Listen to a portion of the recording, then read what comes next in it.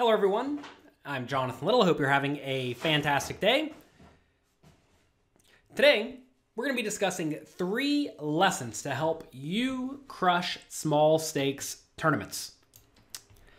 All right, so we'll get right to it. Lesson number 1, adjust to the different stack sizes. So often, players are either oblivious or do not care about the fact that stack sizes are different. I was actually just writing a chapter for an upcoming book going over loads and loads of data from small stakes recreational poker players playing online. I have access to data from millions and millions of hands that some of the backies play for the Poker Backing Company, and it turns out most small stakes players, they 3-bet with pretty much just the best hands, and they don't really care what position they are in to some extent.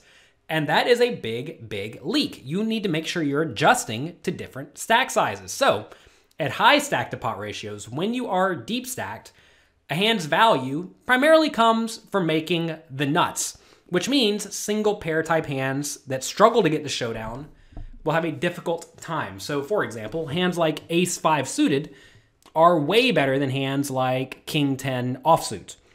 And 9-8 suited's pretty good, and 10-8 suited's pretty good. And, pairs, as long as they are medium pairs and bigger pairs, are pretty good, because when those make sets, it's usually very, very nice. But hands like small pairs that make sets but can run into set over set go down in value. Junky suited connectors are not so good, because those start to make bad straights and bad flushes. And especially the offsuit big card hands go down in value. So a spot that comes up very, very frequently is when, let's say you have ace-king early in the tournament and you raise, somebody 3-bets and somebody else 4-bets.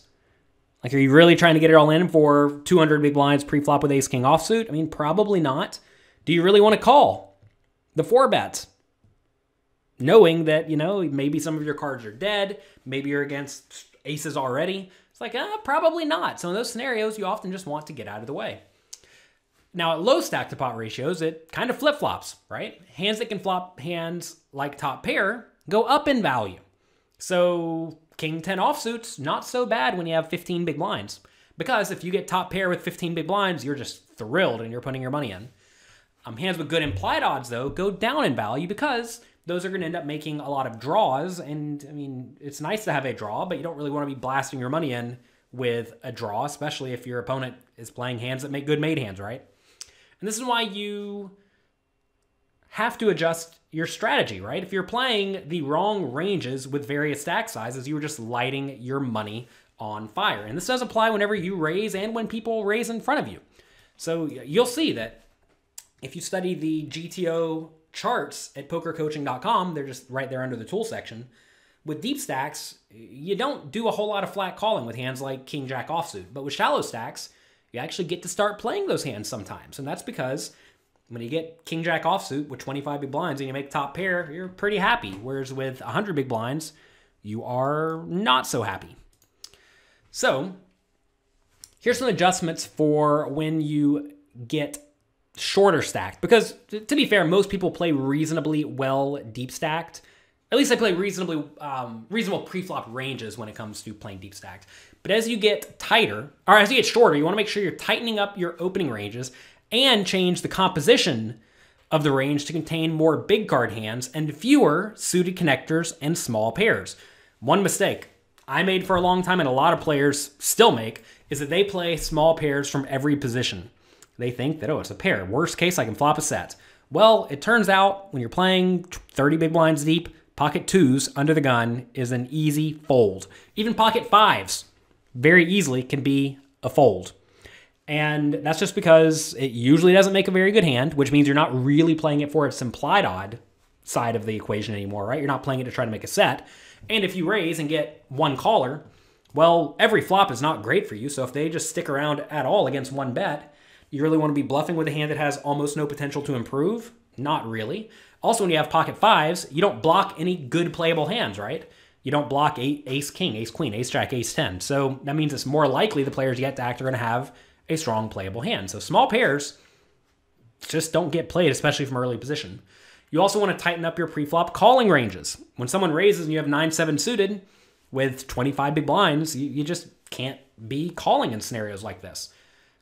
Against tighter players, those who are a little bit more timid, those who really want to protect their chip stack or who value their tournament life, you should be more willing to barrel off your stack against them. You should be willing to bluff them because they are going to view every scare card as potentially scary. So don't be afraid to bluff those players. And then on the other side of the coin, against stubborn players who, well, hero call you down middle pair, no problem, like me, you should bluff and barrel off less often because they're just going to call you too frequently, right?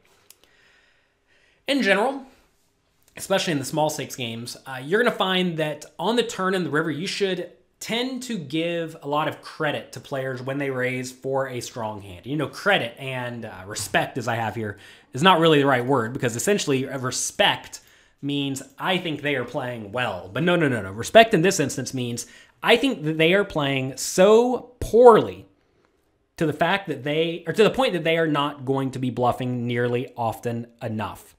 And you're going to find across the board, players are much less likely to be bluffing when they are risking a huge percentage of their stack. This definitely applies in final table scenarios.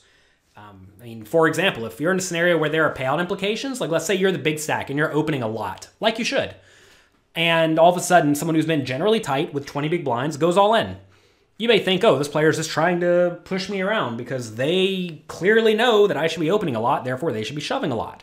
And that actually could be true, but most players don't care, right? If they make the final table of a 2,000 person tournament, they are not going to be sitting there bluffing off their stack with a hand like ace-8 offsuit. They're just not doing it. Even if they actually should, according to fundamentally sound play, they're just not going to do it. So whenever your opponents put in a lot of chips, you can generally assume they just have a good hand. So let's take a look at an example of a spot where we're playing 40 big blinds deep. We have King Jack of Spades. We open it up. This is a perfectly fine hand to raise here. With King Jack offsuit in this spot, you can still raise, but it's starting to become pretty close to a fold. And with a hand like Queen Jack offsuit, you probably should just fold. Anyway, a tight player in the big blind calls. Flop comes 10-5-2 with a flush draw, which is great. He checks. We're definitely going to bet. Small in frequently. This is just the standard GTO strategy. If you have checked out my cash game masterclass in Poker Coaching Premium, you know how to play all the various flops. And this is a very standard scenario where we have a strong range advantage. No one has the nut advantage, which means that we pretty much have the nut advantage. So we need to be betting here small and frequently, which is what we do.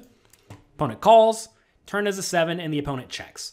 Now, this is a situation where you want to make sure you are adjusting to what your opponent is going to do incorrectly. If you think your opponent is the type of player who's just going to check raise you all in a lot on the turn with a hand like a 10 or maybe even a 7 if he has some, or maybe even a 5 or some draws, we don't really want to be betting here, right? Because if we bet, let's say 7 big blinds and the opponent goes all in, we actually have to fold. And we really don't want to fold here. Folding here would be terrible because we have a lot of equity, right?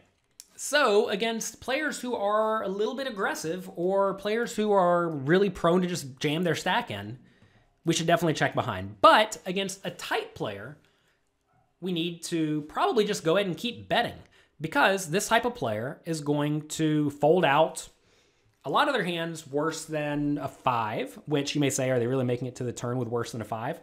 It's tough to say. If the guy has a hand like ace-3, he's definitely going to call. If he has a hand like ace-9, he's definitely going to call. If he has some sort of flush draw or random straight draw, he's definitely going to call. So a lot of those hands will fold out to a turn bet. But this is a scenario where it's very important to realize your opponent's strategy matters, and you need to be aware of that. This time, though, we do bet. Opponent calls. River is a queen, and the opponent checks. Now, this is where you definitely need to be betting. Because in this situation, the opponent very likely has a 10 or worse. Now, obviously, he could have queen 10, in which case he's just never going to fold. Or he could have like ace 10, which may not fold, or king 10, which may not fold. But most of the time, he's going to have a hand like 10-9, or ace 5, or ace 3, or something like that. So this is a situation where against pretty much everyone, even if they are a little bit prone to call down, you probably want to go ahead and bluff, because if you think about my bluffing range, I could easily have a queen, right? If I had king, queen of spades, I'd keep bluffing the turn. If I had ace, queen of spades, I may bet the turn. If I had queen, nine of spades, I'd bet the turn. So we can value bet all those.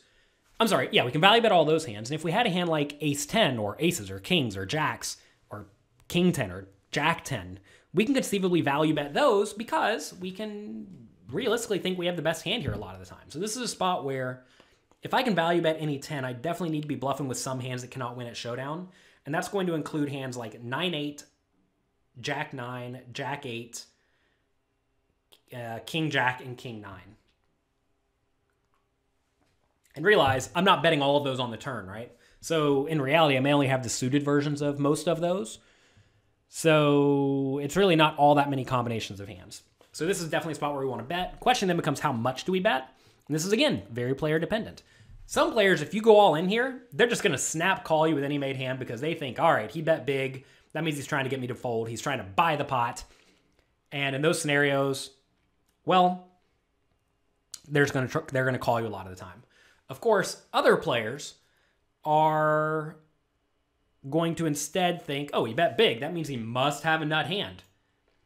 Then that means they're going to start folding a lot to a shove, right? So against those players, you probably do want to go bet big. However, I think in general, against most people, this is a fine spot just to make a medium bet size, because a lot of people, if they're anywhere near competent, they're just not going to fold a 10 anyway. I realize it's kind of a big call with a 10, and maybe your opponents will fold out a 10 to an all-in, but we'll call a, I don't know, 15,000 bet. But I think a 15,000 bet's pretty nice, and even then, a lot of people will fold out a 10, thinking that I just have a whole lot of made hands here, which is true. I do have a whole lot of made hands here. So I like a bet on this river. We do go 15,000 this time. The opponent folds, and we move on with our lives happily. All right. Lesson number 2. You want to make sure you're playing well with a short stack. So, first off, stop only pushing or folding when you're down to 20 big blinds or less.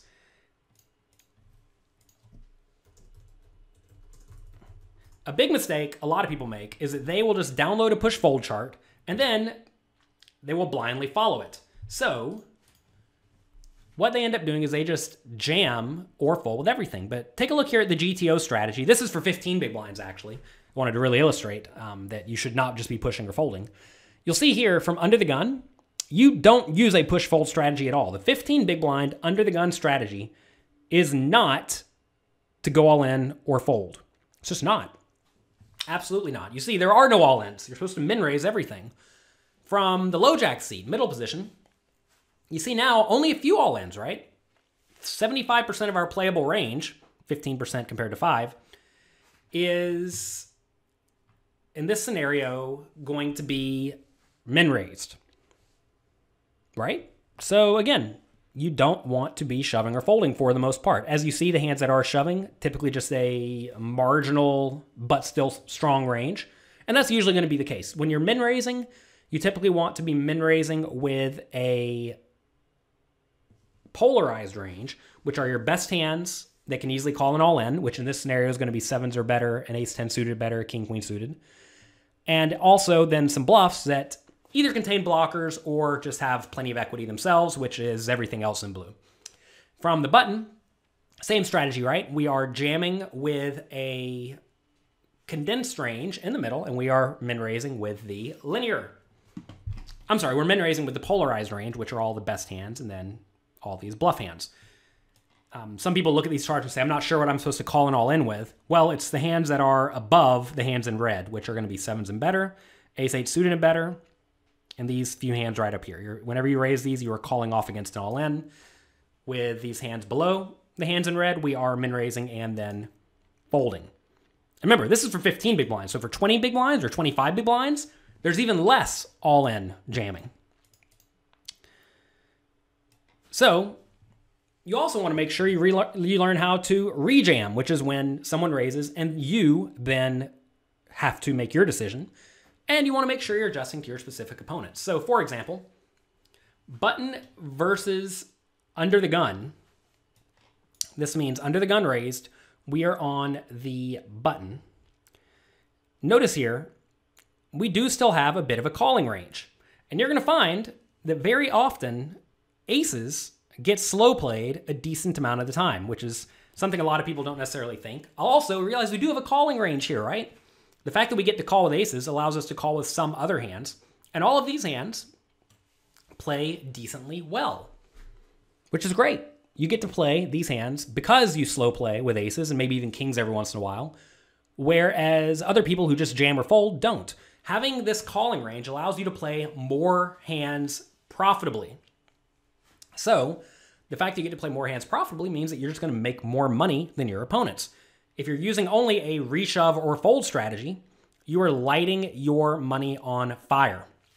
Next, low jack versus cutoff. Now we start to jam or fold. This is because there are more players yet to act behind us. So that is why we are not having a calling range here. Small blind versus low jack.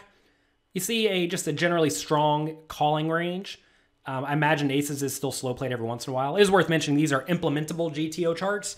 I know that some people like to really study and nitpick on GTO strategies, but if you try to, let's say, 3-bet your ace, or go all in with your aces 10% of the time and call it 90%, and 3-bet your ace king 28% of the time and call it the rest, etc., etc., what's going to end up happening is you just end up getting confused, and your whole strategy goes into the dumpster. So follow the implementable GTO charts that we have designed for you. These are based on Munker Solver, which is the most sophisticated program available at the moment.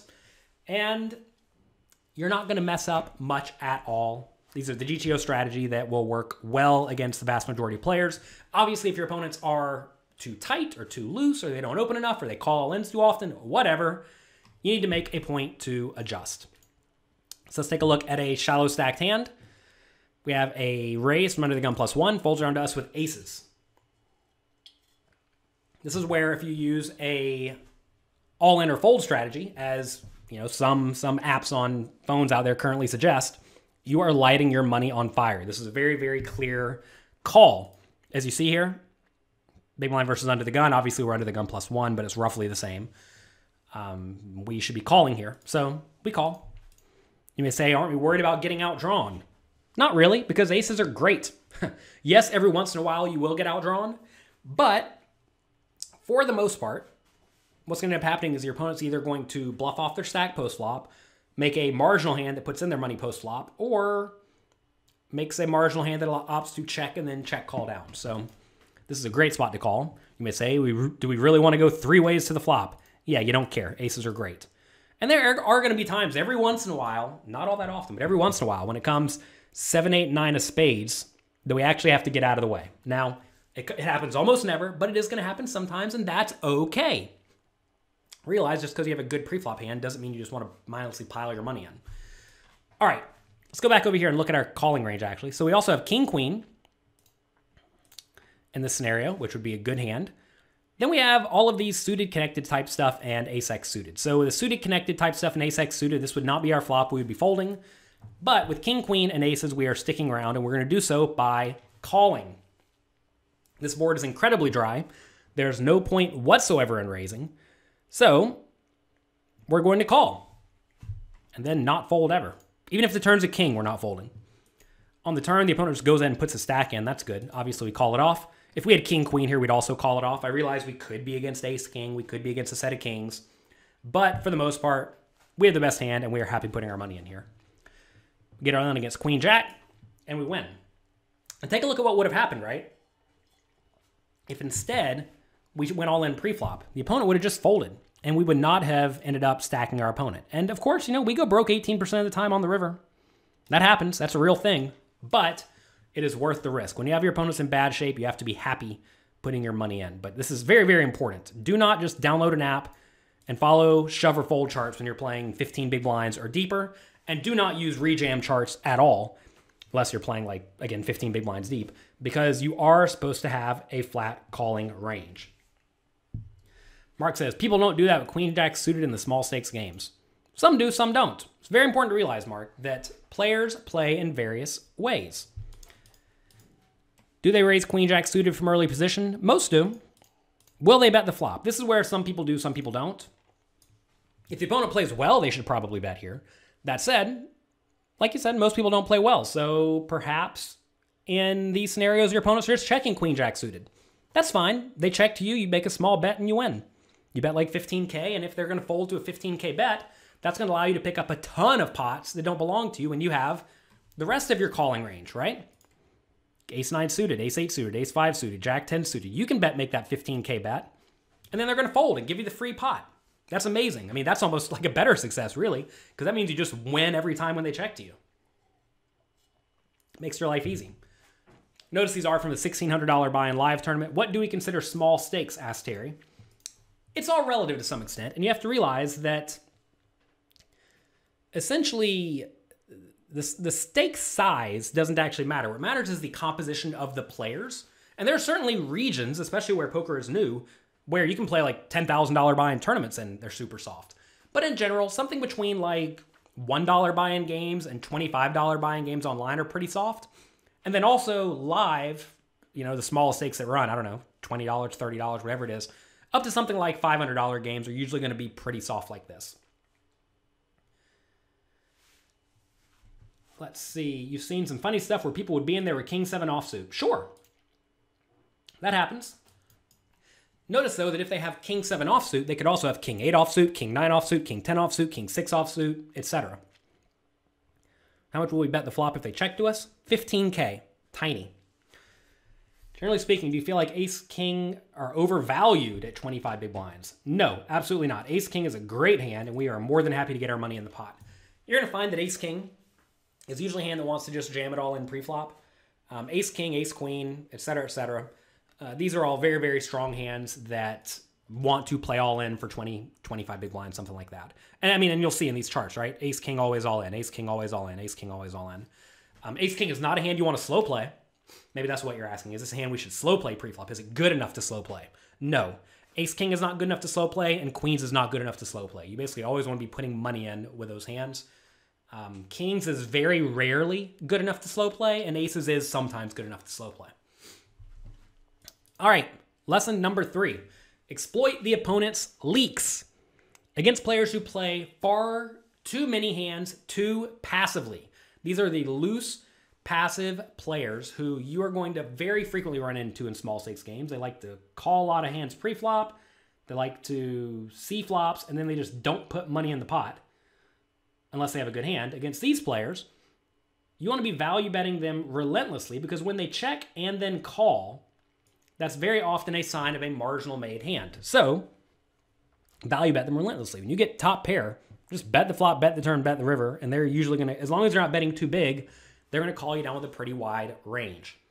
Next, if they check raise you, or if they 3-bet you pre-flop, or 4-bet you pre-flop, or, you know, jam you on the river, whatever, if they apply a lot of significant aggression, get out of the way because they have a good hand. They're not bluffing you. They just have the nuts. And realize this is the vast majority of small stakes players. As Mark said earlier, like some people don't bet the flop with Queen Jack there. Yeah, because they're weak and tight, right? They played too many hands, but then they play them too passively. So, in that scenario, if they like check raise you on the flop and you're sitting there with a bluff, just fold. You have no reason to ever stick around. Also, you want to bluff them on later streets when you think they have a lot of marginal made hands when they check and call, but you think they will fold. This often occurs when the turn or the river significantly changes the board. Kind of like the first example we had, actually, where we have a very, very easy bet on the river because the previous top pair and the previous middle pair and bottom pairs, etc., they just got way worse, right? So anytime the board changes significantly, these are the players that we want to be bluffing. And you will find this is the vast majority of the player pool. Whenever they put a lot of money in the pot, they just have the nuts. And that's to result in you playing generally very cautiously when they apply pressure. But also, it's result in you stealing a lot of pots, especially on scary turns and rivers when they don't have a whole lot. What a lot of people do instead is they just end up playing normally against them, or they think that, okay, they 3-bet me, but that doesn't matter. They're weak, so I'm going to 4-bet them all in as a bluff. Not a good idea if they're passive, because if they're passive, it means when they put in even the initial 3-bet, they just have a good hand.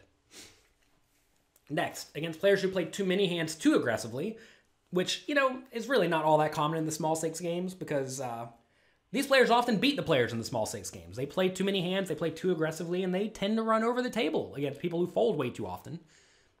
Against these players, though, you usually find them in the medium stakes.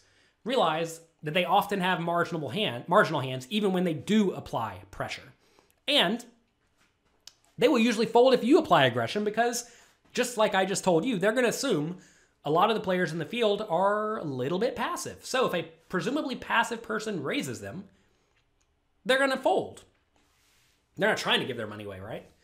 So realize, against these players, you're going to want to do a whole lot of calling, especially with your decently strong hands and marginal made hands you just know are not going to fold. So if you do induce them to bluff you, don't fold decently strong hands, right? If you make them bluff you, don't fold, because you're inviting the bluff, and when you invite the bluff, don't fold to the bluff.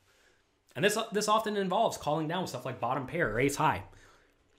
And when the board does get scary, when a lot of draws get there, they're often going to assume that you're going to have what you are, you know, quote unquote, representing, right? So if you are representing the flush by raising the river, they're just going to think you have the flush and they're going to fold. So these are great players to actually fight fire with fire and raise them on the river or make big bets on the river when the board gets very scary. These players are just going to assume you have what you are saying that you have with your bets. They're going to show you, quote unquote, respect and make big folds, right? Next, against players who play too few hands too passively. These are just the super nits, right? Steal their blinds a lot, raise their blinds very, very frequently, and when they put money in the pot, get out of the way, unless you have a really strong hand or a hand that is getting very, very good implied odds. So say you raise with a hand like ace-queen offsuit from under the gun, folds around to one of these tight passive players in middle position, and they 3-bet you. So you make it 2.5 big blinds, they make it 8 big blinds out of your 40 big blind stack. Normally, you're not folding this ace-queen. You're either 4-betting it all in or calling, one of the two. But against this type of player whose range is legitimately aces, kings, queens, jacks, and ace-king, you should fold, right? If the opponents are only going to be 3-betting with the nut hands, get out of the way. It's easy as that. It's nice and easy to play against passive players because they just have the nuts when they put money in the pot. Next, against players who play too few hands too aggressively, these are usually the tight aggressive players. They're usually not going to be capable of folding hands they think are strong. They sat there, they've been patient. They did not come here to fold, get dealt a hand like jacks, and then fold it. So they're usually not going to be capable of folding those hands. So against these players, play hands with big implied odds, because when they do get their hands like jacks or aces or whatever, they're not going to fold. And be aware that against these players, you should actually start making somewhat big folds on the turn or the river when they go bet, bet, bet. So say they raise, you call like king jack suited on the button. Flop comes king XX. They bet the flop, you call, turns a blank, they bet again. At this point, I actually think it's already kind of close to a fold, but let's say you call. Then on the river, they bet again. They bet the flop, bet the turn, bet the river. You're sitting there with top pair, third kicker. Just fold. They are not bluffing you. They just happen to have a hand they think is really good, which is usually going to be a hand like king, queen, or better. So make exploitative folds and crush them.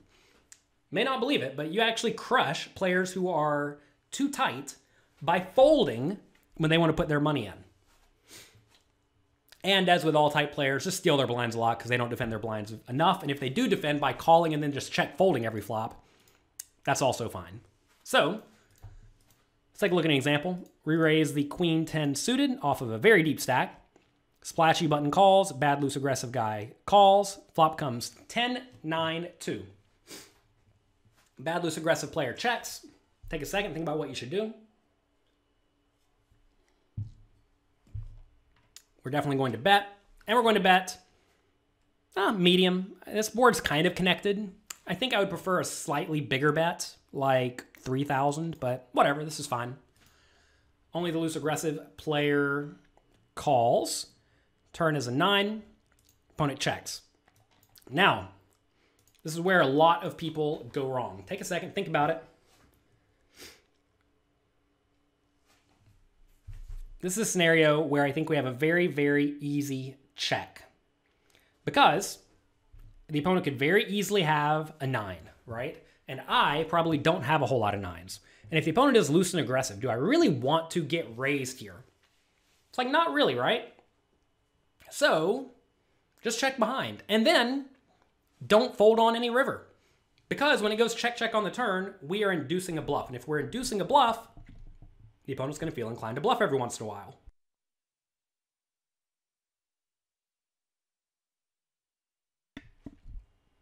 So, easy check. And then, don't fold to a river bet.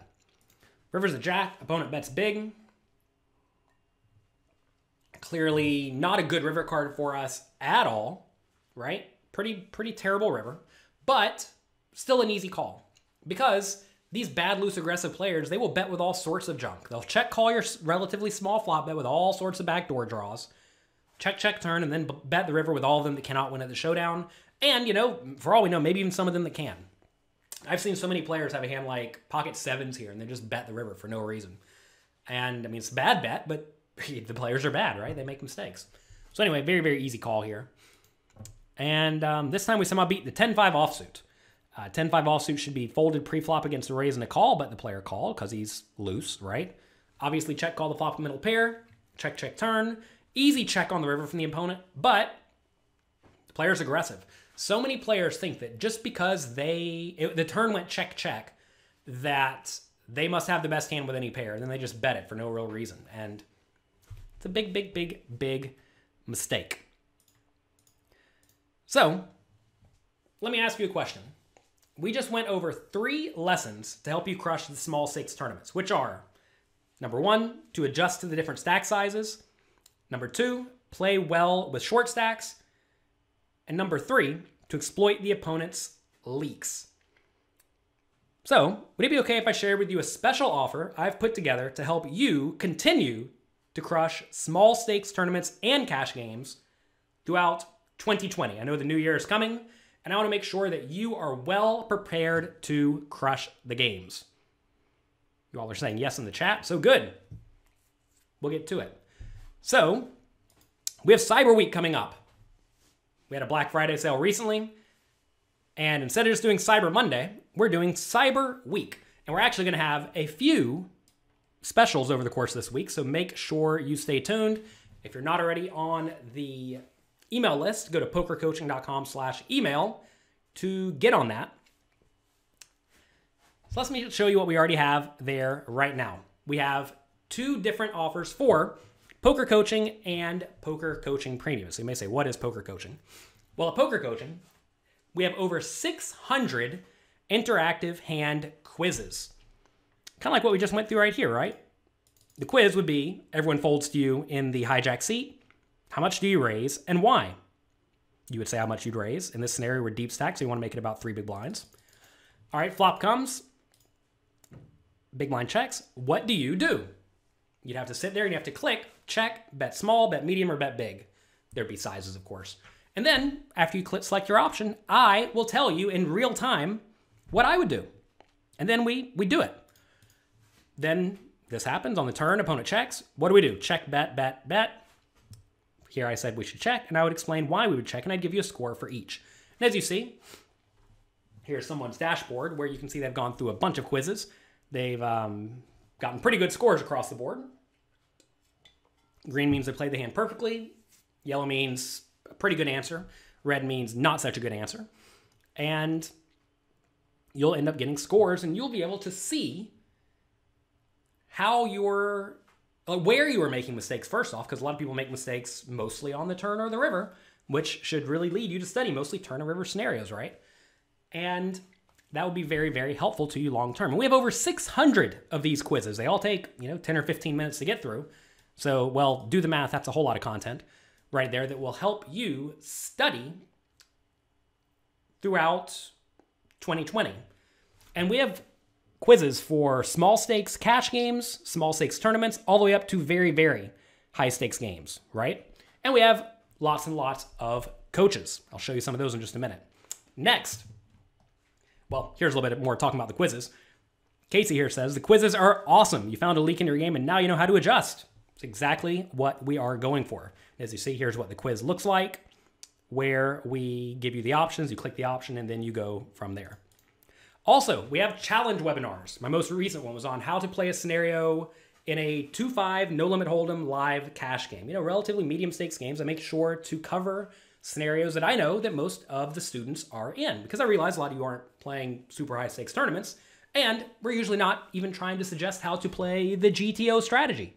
Of course, you need to be able to figure out how to play roughly the GTO strategy, but you need to know, more importantly, how to adjust from it to take advantage of whatever your opponents are doing incorrectly.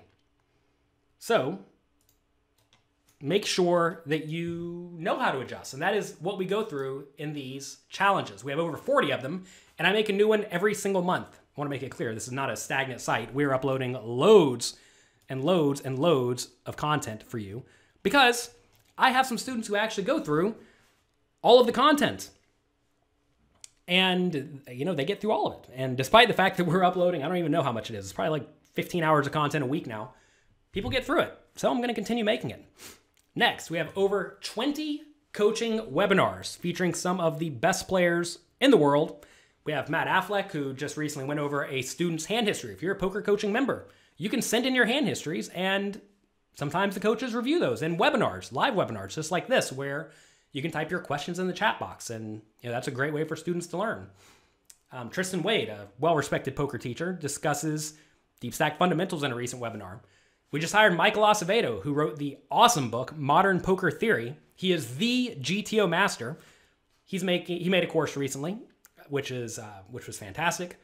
And as you see, the other players here, Lexi Gavin, Evan Jarvis, and more Matt Affleck discussing various topics. And I have loads of classes there as well. So that is poker coaching.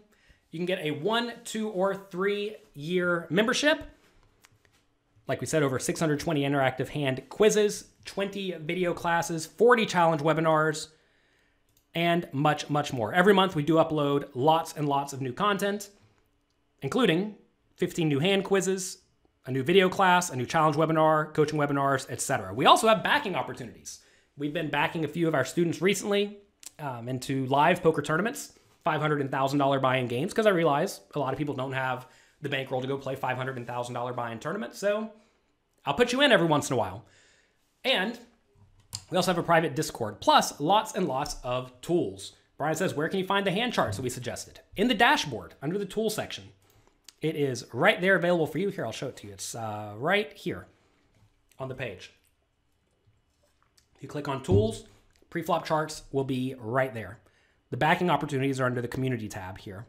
Homework challenges, there you go, classes, quizzes, etc., etc., etc. So, 1 year of poker coaching at $39 a month normally costs you $468, but for Cyber Week, you can get it for $149, a significant discount. If you get a 3 year membership, though, it's $299, which may seem like a lot of money, but it's only $8.31 per month. Trying to think how much that is per day. I can't even figure that out. It's so little. Is that literally 25 cents a day? That's insane. I don't know why we're giving this away, but apparently we're giving it away. You can get started right now at pokercoaching.com/cyberweek. And, you know, I realize a lot of people think, oh, poker coaching is so expensive. But in reality, education is one of the absolute cheapest things you can get, because when you spend a little bit of money and learn something, you can then use that knowledge for the rest of your life. I mean, I've spent over $25,000 on educational poker material, mostly in the form of private coaching and training sites over the, since I started playing poker, and it's been well worth it. I mean, I'm a professional poker player, right? It's like if you go to, if you decide you want to be a doctor, you don't just buy a book on becoming a doctor and become a doctor. You go to college for years and years and years and spend hundreds of thousands of dollars. Yet, you know, for some reason people think $149 a year is expensive. But in reality, if you care about poker, if you play poker, it's a drop in the bucket, because I know the vast majority of live tournaments are, you know, $100 buy-in games. So one buy-in for a year. Think of the value. Next, we have Poker Coaching Premium. We are offering an annual membership to Poker Coaching Premium for the first time ever. And here's what we have to offer there. We have even a few more hand quizzes. We have, instead of 20 video classes, 110 video classes. I have a small group of students where every 2 weeks, I present on a topic of their choice. And they go through and they find topics I've not covered, right? And, these are all over the place in terms of content, but we've organized them in the classes tab to discuss like pre-flop, post-flop, exploits, how to play specific hands, how to play specific situations, mindset issues, monetary issues, etc., etc. And all of those are laid out very, very nice and cleanly. Also, we have over 30 coaching webinars, and these are in all sorts of forms, including content from Jonathan Jaffe, who is someone who I think is absolutely one of the best exploitative players in the world. He's been making us content at Poker Coaching Premium recently. I'm learning a ton from him. To be fair, this is the site that I made to help Jonathan Little and early versions of Jonathan Little, who are just getting started on their poker journey, become the absolute best poker players they can be. So I hired Michael Acevedo recently because I want to study GTO more. I hired Jonathan Jaffe recently because I want to study maximally exploitating my opponents more, right? I'm hiring the top of the line poker coaches and players to help you absolutely crush the games. And over the next year at Poker Coaching Premium, we're going to upload over 300 new quizzes, 24 new video classes, 12 live challenge webinars, and 48 or more live coaching webinars. I mean, at this point, I worry we're putting out too many webinars. We're having a webinar every like 3 days or so. And that's a lot of high-level content to help you become the absolute best player you can be. So Poker Coaching Premium is normally $99 per month, which is $1,188. But for Cyber Week, you can get it for $649 at pokercoaching.com/cyberweek. They're both the offers. Make sure you go and check that out. Also, like I said, we're going to have a few other offers coming out over the course of Cyber Week, so make sure you continue to check out the site throughout the week because, I realize these prices may feel a little bit high. In reality, they're not. They're almost free if you think about it long term. But we're going to have a few other opportunities for you coming up as well, so make sure you keep checking back to pokercoaching.com/cyberweek over the course of the week. You all have some questions, so let's take a look at your questions. Do you have PLO quizzes? Not yet. And the reason is because, you want to know why? I am not a world-class PLO player. I'm a pretty great PLO player, but I'm not a world-class player. And I make a point to only discuss things that I am very good at. I know a lot of poker players or poker personalities out there like to say they are the best at everything all the time, but they're fooling themselves, and way worse, they are fooling their fans who trust them to make good decisions for them, right? And so, I don't have any content on things that I am not an expert at, purposefully. We have tinkered with hiring a PLO coach. We have not had a significant amount of demand for it. We've had a few people ask for it, but we haven't had a significant amount of demand, so we do not have that yet. What do we think of playing with a tracker in 2020 small stakes games? Well, you should definitely keep track of your results. If you don't keep track of your results, how do you know if you're winning or losing? And also, it's very important to make sure you know how your opponents are playing. I actually just went to the Bahamas and for the Party Poker Caribbean Poker Party, and in my spare time, I played 50 cents a dollar up to $2, $5 cash games there, purposely, to try to get experience playing there on their site because you could not use a heads-up display there.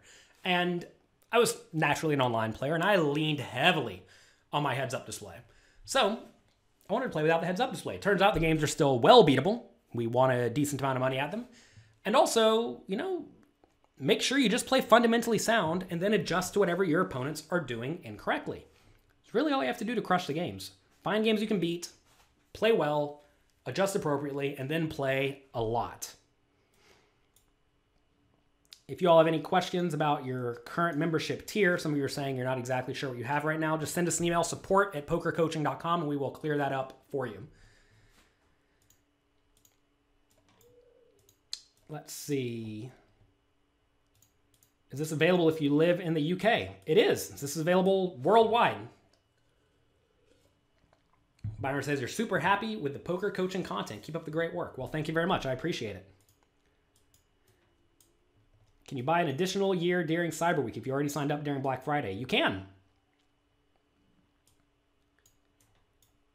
Yeah, but it's not small stakes tournament, says Mark. Mark, I'm not sure exactly what you're referring to. Like I said, in the quiz section, we have loads of content on various various stake sizes, from like $50 buy-in games live all the way up to, $10,000 buy-in games, maybe even $25,000 buy-in games. And then we also have small stakes cash games like 1-2 no limit. I purposely went to play 1-2 live no limit to get experience for all of you, right? And the games were super soft, and we made quizzes out of them because I realized that people want that kind of content. And, to be fair, none of my coaches are actively playing 1-2 live no limit because, they're all high stakes winning players. But I wanted to make that content for you, and it turns out it went great. Sharon says, you upgraded to premium and you're loving all the additional content. Well, fantastic. Are we planning on making a poker coaching app? Yes. I'm actually getting access to the beta version today. Maybe it's the alpha version. I don't even know what it is. The private version where me and my team get to see it today. So yes, we are making that. That should be available at some point in the future.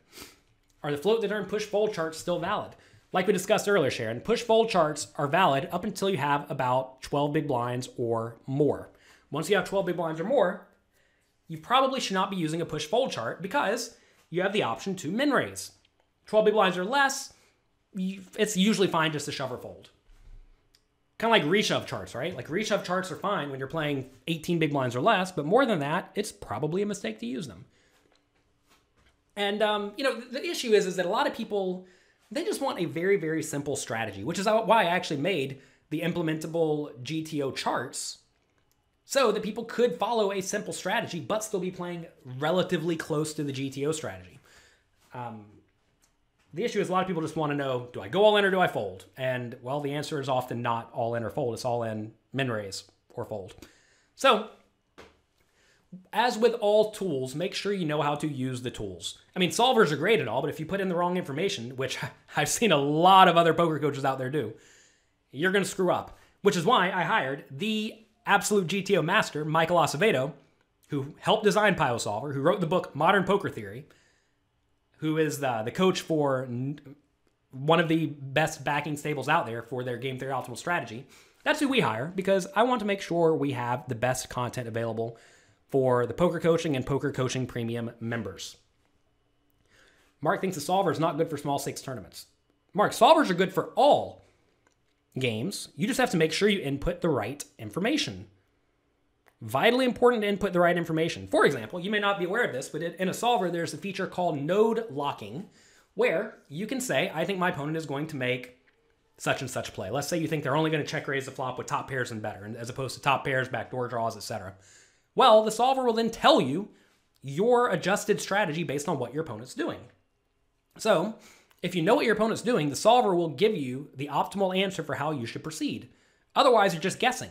There's no point in guessing when you can get a good, solid mathematical output, right?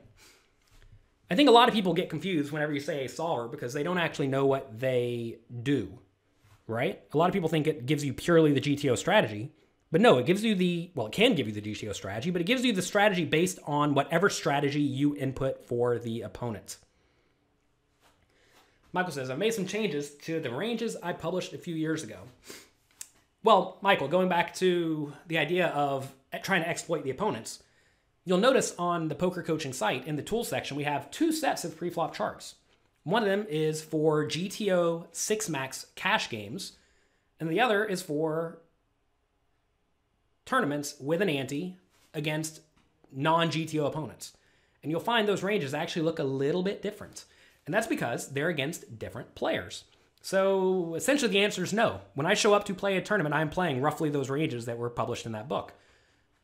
I have gotten a little bit loose I've gotten a little bit looser when it comes to stuff like Queen 8 suited, King 7 suited, stuff like that. Those are hands that I would have typically folded from like hijack seat in the past, whereas maybe I'm opening them up every once in a while. So in theory, if anything, I'm a little bit looser today.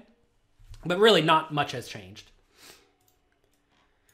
What about using trackers? I'm not sure what you mean by a tracker. We already discussed heads-up displays and keeping track of your results. So heads-up displays, definitely use them. More information is obviously better than less information. And keeping track of your results is very, very important. Is Master Cash Games. My Cash Game Masterclass included in the 3-year purchase. The Cash Game Masterclass, as well as a lot of other courses that I have, is only available in Poker Coaching Premium. Poker Coaching Premium gives you access to the vast majority of content I have ever made. Whereas Poker Coaching Premium is a little bit more scaled down, a little bit more concise, because I realize that people on Poker Coaching, the non-premium membership, you often don't have a ton of time to go through courses, right? They want to get in there, play their quizzes, do their challenge, watch a class here and there, and then move on. So these are different memberships, right? Poker Coaching is, for people who they have a little bit of time to work on their game. Poker Coaching Premium is for players who really want to take the leap to become good, strong, world-class players. And, you have to figure out what category you fall in. Let's say you're under the gun. All but one stack is 80 big blinds deep. The other one's 30. Do you still open your range based on the one smaller stack? No, you definitely open based on the 80 big blind stacks. And generally, we want to ask who are you most likely to be against, right? So if you're most likely to be against an 80 big blind stack, play the 80 big blind ranges. How do you see the chat? You cannot.